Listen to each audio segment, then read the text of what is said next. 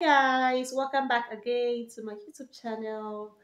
So today I want to talk about, does Italian study visa give room for dependents just like we used to have in the UK? Even now, say UK have cancelled it, it's no longer there anymore.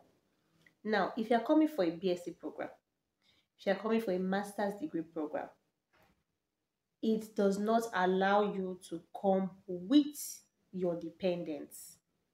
You cannot bring anybody along with you while you are coming for this study program. But if you are coming for a PhD degree research program, that one allows you to come with your dependent.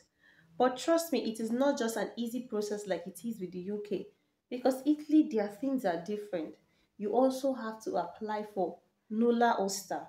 Nulla Osta is an official document that the Italian government issues to stranieri, foreigners, to be able to bring in their family.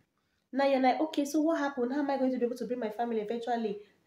When I come here now, when you come here to study, either for BSc or master degree program, after your studies, you have a year postgraduate time to stay. Now, in that period, if you find a job and you not decide to stay back in Italy, then you can apply for family reunion.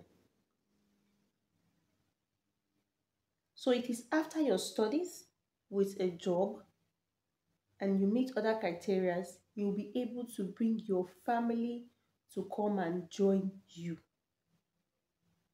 So, thank you for watching. Please like this video, share, subscribe to this channel if you haven't, and trust me, you will love the contents that we have here. Bye. See you in another video. Ciao.